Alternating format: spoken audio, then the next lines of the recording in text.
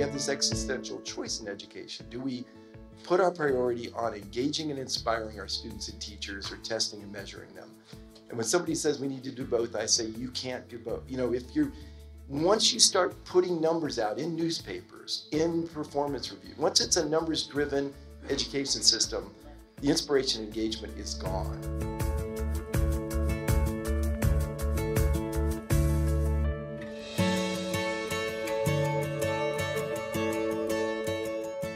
When you do an experiment, we know the process of observation does change what you're observing. So I'd be very curious what your thoughts are about that.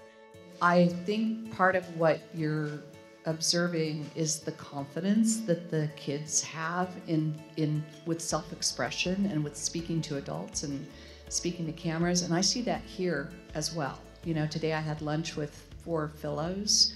We're in the fellows program, and every one of them went down and talked about what they were doing, and it was with such incredible poise, confidence, so articulate, and that's what happens when you activate people and allow them to realize their potential and treat them with respect and give them, the opportunity to have high expectations of them and let them live up to them. We just so underestimate, I think, what students and people are capable of doing if you give them permission to be creative and collaborative. And so I think the film, in some ways, I mean, I didn't make the film, so I'm just speculating, but that's what we're seeing as well. It's not just that the walls were open and that the kids were used to having people come by, but that they have self-confidence that they wouldn't get in any other way, except to be trusted and allowed to direct their own learning like they are. What I'm wondering is, why are we not seeing it on a larger scale a lot of time? There's sparks and embers of great learning going on in all schools across our state. How do we turn them into a bonfire? And what I find is, just as in, let's higher ed, right? There's Evergreen.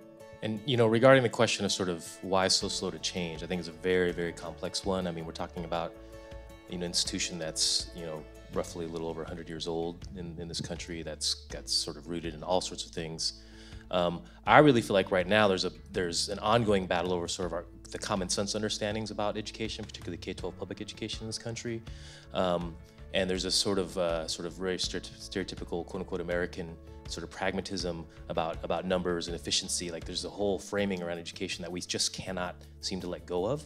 But the thing is this, for the folks that I work with, I mean, to put it very bluntly, I also feel like we're sort of outgunned. It's very interesting to see, like, take any of the, various state legislatures across this country.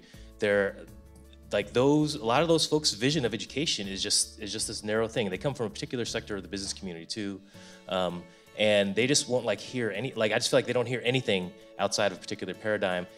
I hear people constantly saying, K-12 education will not change until college entrance requirements change. I know Evergreen's completely different.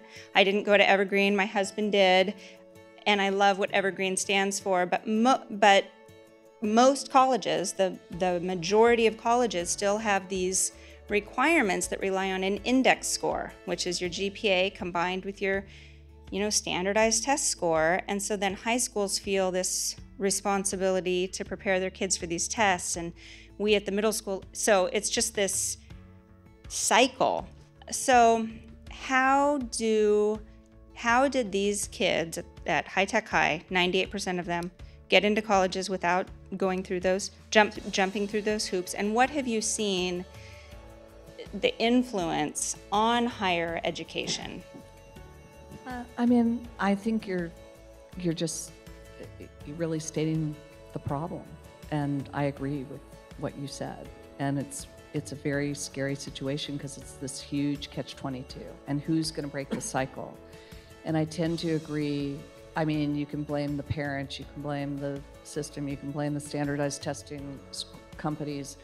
I don't think there's any one culprit. I think it's a whole system of interrelated dependencies that are wrong. But I do believe, like Ted, that it's going to be broken through the economy. And I think that's, to me, what the film what's different about this film from other films is that it's really stating this economic problem, that it is unsustainable to our economy, that we're turning out people who don't have the right skills for the times. So it's not going to be an easy fix, but I do believe that it's going to just work out eventually, and it's going to be painful and it's going to be messy. And I think that regardless of whether it's the purpose is to earn money or the purpose is to just be fulfilled human beings, that this approach is the better approach.